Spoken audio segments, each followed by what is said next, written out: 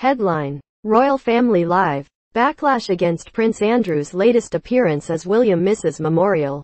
Anchor: welcome to the show. In the latest development from the British royal family, Prince Andrew's recent appearance at a memorial service for the late King Constantine of Greece has sparked controversy. The Duke of York's attendance at the event held at Windsor Castle on February 27, 2024, drew criticism from some quarters, with many questioning the appropriateness of his participation given the ongoing allegations against him. Details: Prince Andrew stepped down from royal duties in 2019 following a disastrous interview in which he attempted to address his association with the late convicted sex offender Jeffrey Epstein. The interview was widely criticized, and Andrew has since kept a low profile.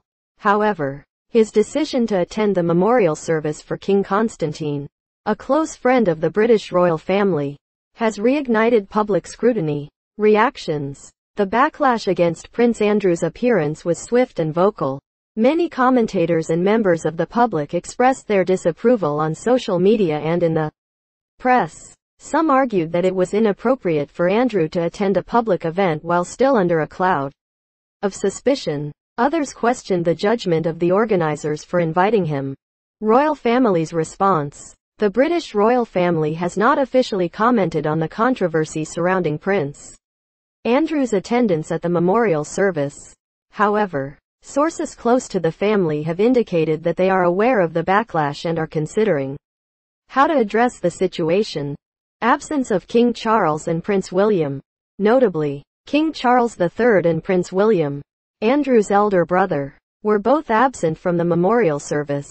King Charles is currently undergoing treatment for cancer, while Prince William's absence was attributed to a personal matter. The exact nature of the matter has not been disclosed.